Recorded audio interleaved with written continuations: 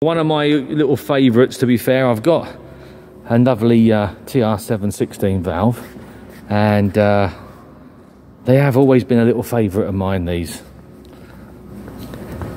And we don't get many Dolomites, and then lo and behold, boom, two come in at the same time.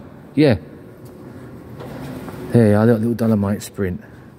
Yeah, great little car. So Jack, I say, as usual, Jack's been in front of me. He's been doing the videos, sorry, the photographs this afternoon. Young Jack goes around and does a nice bunch of photographs for you. So that immediately gives you a bit of an idea as to what we've got. I'm sure he would have photographed things like the VIN, but there you are. You can pause that and turn yourself upside down and have a look at that, can't you? There you go.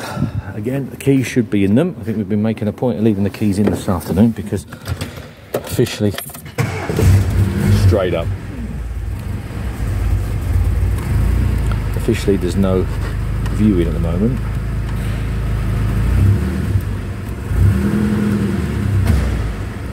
Look at the hell.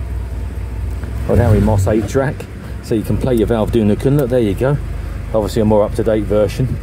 So we've got a 70s and then we've got an 80s version. Somewhere underneath here we might even have a 90s version. Overdrive on the dude up. There we go. Stone cold, guys. I haven't had it running today. I'm saying there'll be a manifold around here somewhere if I can get to the right side. There we go. Ooh. I say that was warmed up quick, but there you go. Just to prove she's cold.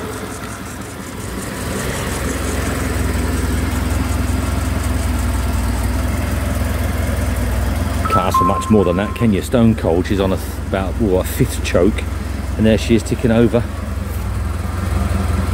Ticking over lovely there. Couple of goodies in the back.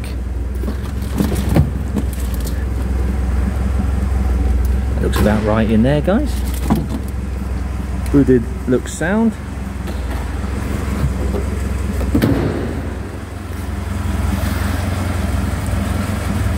Looks a real usable little car. Like I said earlier, I've done quite a few videos this afternoon and we're working down this side and we've got some right nice usable cars. You know, I'm not going as far as to say they're concourse cars, but they're just nice, really smart, usable cars. You know, stuff that you can have a load of fun with without being a nervous wreck. There's a lot to be said for that. There's different places, isn't there, for different cars? Of course there is. But I can only speak from experience, and as a family, we're lucky enough to have sort of all sorts and all types. And